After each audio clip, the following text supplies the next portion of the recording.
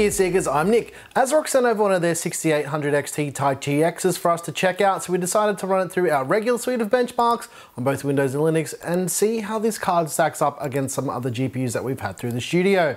Now, there have actually been quite a few interesting little developments with Linux in the last month, so let's check out what changed.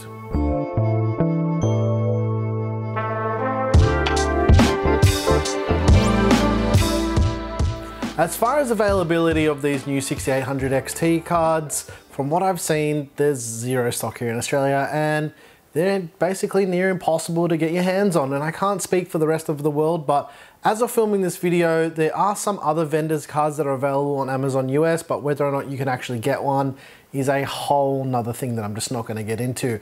With that said, there's a lot of data to unpack with this video. There's also chapters in all of these videos, so if you want to jump to a certain section of a video, it's as easy as mousing over the little progress bar or checking out the timestamps in the description down below. Also, make sure you watch this entire video, otherwise you're just not going to understand the context of what we're trying to say. And these are the out-of-the-box figures with these GPUs, and then we do this for all of our GPU content, and we do this way because a vast majority of people will never overclock their GPUs, but that's not everyone. But yeah, that's just more indicative of what we found over time. And for people who want to know how these GPUs overclock, we're going to come back to this in a separate video because there's a few things that I want to do with this GPU first. And just to add the last little thing, we don't have any 6800s or 6900 XTs for comparison either. So unfortunately, we can't give you those numbers. Anyways, let's get the benchmarks and comparisons out of the way. These graphs are weighted based on performance of all of the cards. Now we've changed the order of these graphs. So yeah, now the graphs also change because different cards perform differently. Some cards get knocked off the graph. Some people don't like it. That's what works for us. Get used to it. We also use our regular test bench as well because it gives you guys accurate results based on everything that we've ever tested over the last 6 months or so. So we've been using all the same gear. Okay, let's kick it off with Shadow of the Tomb Raider. You can use that magic little pause button down below at any time to pause the video if you need to take a look at the graphs for a bit longer. The first thing you're probably noticing is that even at 1080p, the 6800 XT is topping the charts, even beating out that ROG 3090. As usual with Linux and Vulkan performance, it's better at 1080p. This is usually the case as well, so what you're seeing is basically the same thing that we see every time we test Linux with Shadow of the Tomb Raider at 1080p. But if we compare Windows versus Linux, Linux again comes out on top, and this is also pretty normal for Shadow of the Tomb Raider. At 1440p in Windows, we're only seeing a single frame difference between the 3090 Strix and the Taichi X. If we look at Linux, we're seeing that at 1440p, the Taichi X is again topping out again, and this is pretty impressive. But there's some things that have changed under the hood with the kernel and everything, but we're going to talk about that a little bit later. And if we compare Windows to Linux, we're also seeing that Linux again is outperforming Windows, and that just makes me really happy to say something like that. At 4K, we're seeing the performance start to drop behind the 3090 and the 3080, but only by a tiny margin. In Linux at 4K, we're seeing the same thing being echoed with the Taichi X coming in slightly behind the 3080s.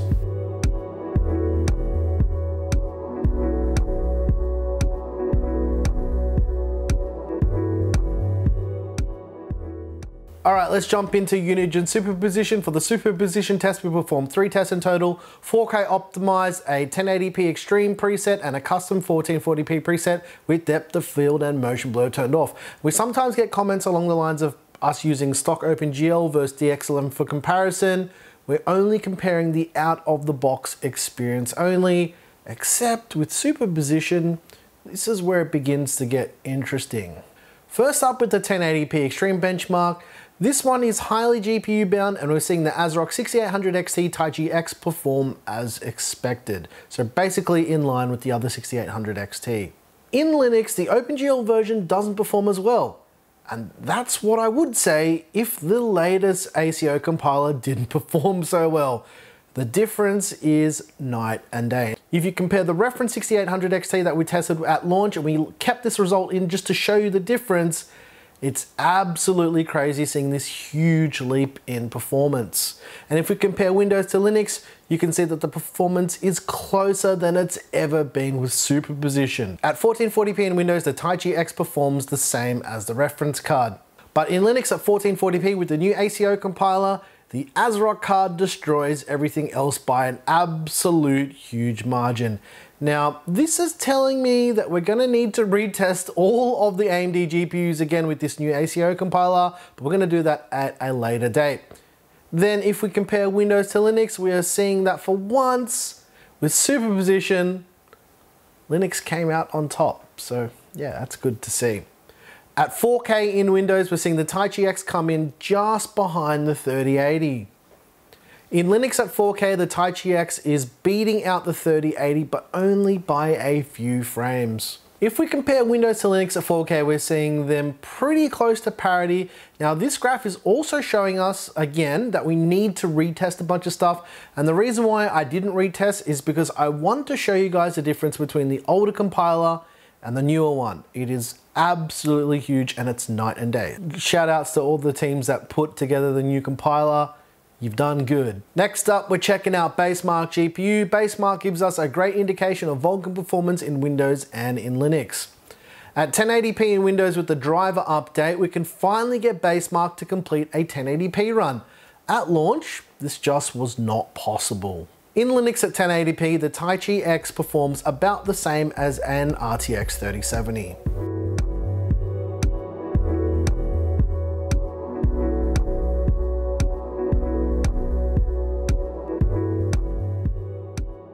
At 1440p in Windows, it shows the Taichi X coming in behind the reference 6800 XT.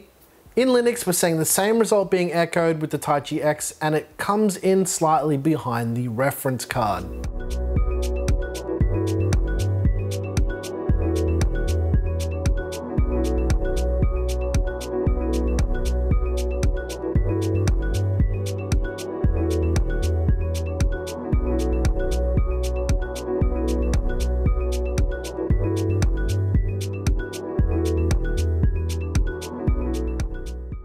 At 4K in Windows and Linux, we're seeing the same trend that we saw with 1440p as well, so nothing really surprising here. This is generally how it goes. We also ran our 1 hour stress test in Filmmaker and we couldn't get the ASRock 6800 XT Taichi X above 68 degrees in our 18-degree climate controlled office. This result is decent enough. What surprised me more than that was compared to the reference card, the junction temperature was about 15 degrees cooler.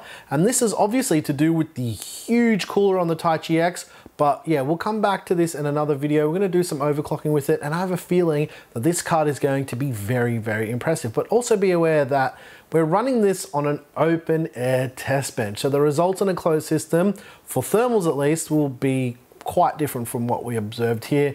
And we include results like this because we do all of our testing like this, so it means it's consistent across the board with everything. Now, we also decided not to test with Smart Access Memory because we don't currently have an X570 test bench set up or a Ryzen 5000 chip to go along with it.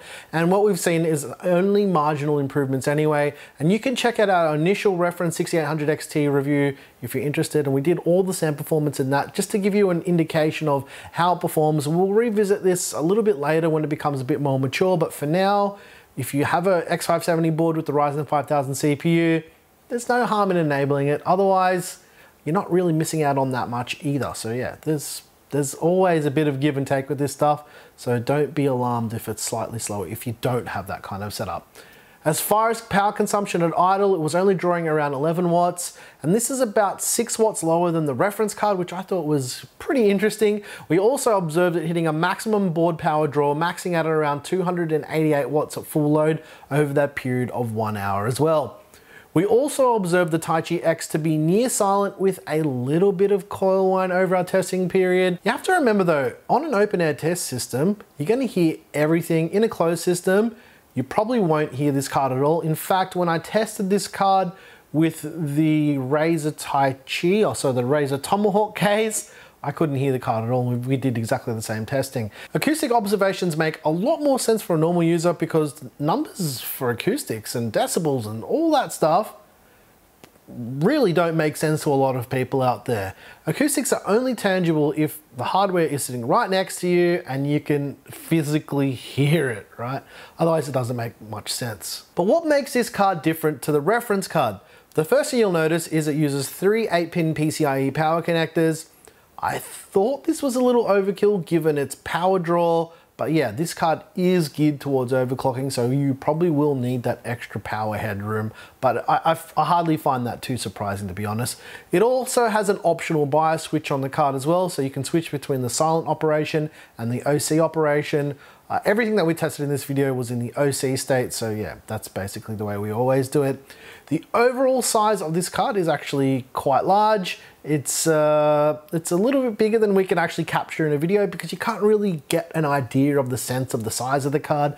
It's pretty close to being a 3-slot card. It's actually technically like a 2.8 slot card, and it measures around 330 mils in length. It's got RGB on the card as well that can be controlled in ASRock Polychrome RGB. It's pretty standard stuff really for ASRock cards. However, these ASRock GPUs usually have a physical light switch on the card, which allows you to turn off the lighting without doing anything in software. I like that, especially for people who are going against the RGB trend. As far as pricing for the ASRock 6800 XT Taichi X, it's going for around 830 Australian dollars or around 1,500 Aussie dollars at the time of filming. And obviously, again, this is subject to availability, which at the time of filming is basically zero. And again, I just want to talk about this Australian pricing because it drives me a bit mad. $300 to $400 more expensive than it should be. It's kind of ridiculous that we get absolutely reamed every single time here with pricing. Let me know what you Aussies out there think. I think it's just too expensive for any GPUs right now. Anyway, also, what do you guys think about the 6800 XT Taichi X from ASRock? I can't wait to get a bit more time with it and push a little bit further. Again, the Australian pricing is a bit how you going, but yeah, it's a bit of a hard price to swallow if you're buying it here, but it is what it is. There's not much I can personally do about it. And we get comments from people talking about us like reviewing these cards and us like being dishonest about it, but that's just not how it works. I'm not going to let a card sit here and collect dust and not give you guys information that you might be actually interested in. It's not us being dishonest at all. It's legitimately making a video because that's what you guys want to see. So usually, I actually talked about this in a Q&A video as well. There's always one negative comment that people will focus on and hundreds of positive things that people are asking us to do. So we focus on what the majority wants, not just one comment. Anyways, guys, if you like this video, please like and subscribe. If you hated the video, you know what to do. Hit the dislike button twice. Once again, thank you so very much for watching. I'm your boy Nick with Gear Seekers. In 2021, you peak, we seek. And you guys asked me not to drink coffee at the start of the video because that was the majority of people saying it. So that's what we do. So I'm going to drink it at the end of the video. Thanks for watching. It's actually whiskey. It is definitely not whiskey. It's not whiskey. No way. I would be wrecked. Yeah.